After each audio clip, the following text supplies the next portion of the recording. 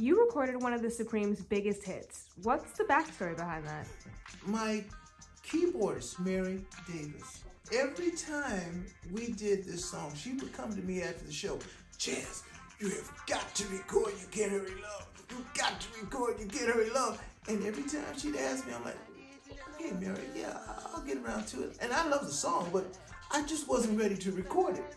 This year, 2022, Lamont Dozier, who co-wrote that song with Brian and Eddie Holland, passed away. I kept hearing Mary in my head. I love the way Lamont approached songs.